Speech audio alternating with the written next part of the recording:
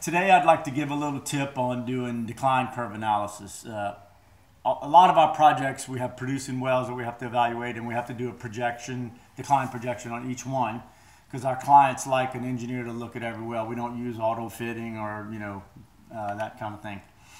So I use PHDWin software for my projects, our projects, and I'd like to show you a little tip that we use. So here's a sample. So what you do if you have several wells, say in one reservoir, like this one is the Eagleford, you generate a normalized curve of all the Eagleford wells in the area that would be applicable to the producing wells. And so here's an example. So here's a normalized curve. This is what we use most of the time for like drilling type curves, but we're going to use it for the producing wells. So what you do is you make a normalized curve and you put the well count on there.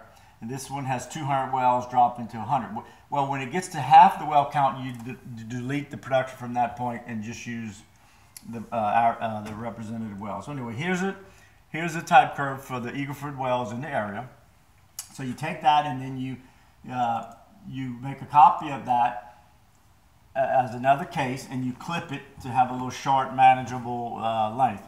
And then you use you save this as a case profile, and you apply this to all the Eagleford wells that you need to do declines on. So you put that on every one.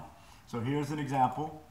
So what happens is when you go to your first well, you already have the little template, the template here, and you just move it to fit the curve. And if you need to adjust the B factor or anything like that, you can.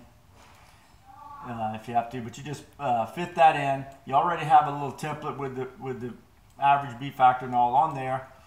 So you put that in and go ahead and project it on out, and then you can move to the next well, and you have your curve already on there. You can just adjust to fit, and it speeds up the process if you have something already there. So anyway, that's how we do it. It speeds us up, and we can get the projects done faster. But hope that's a good tip for you guys.